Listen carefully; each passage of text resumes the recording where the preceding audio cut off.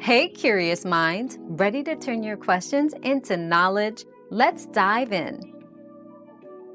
Chefs who prepare puffer fish, or fugu, must undergo extensive training and obtain a special certification.